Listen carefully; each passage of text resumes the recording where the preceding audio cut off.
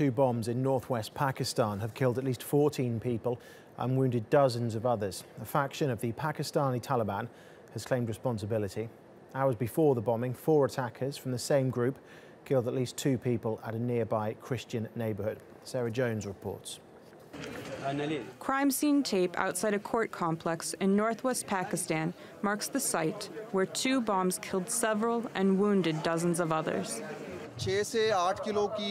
A hand grenade was thrown. The grenade was thrown at police officials and they were wounded in the attack. The first blast was from the grenade and the second was from the 6 to 8 kilogram suicide jacket. Policemen, lawyers, and other civilians were among those killed. But it wasn't the first attack of the day. It came hours after 4 suicide bombers entered a Christian neighborhood in the same province. All 4 of them were shot dead.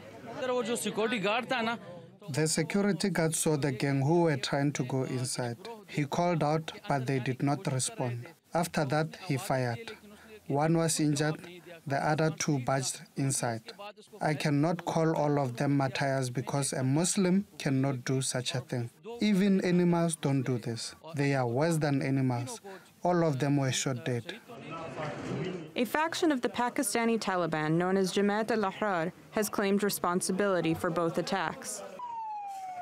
The group has carried out several attacks in northwest Pakistan, including in the Peshawar Valley region, and it is known to target soldiers, lawyers, and religious minorities.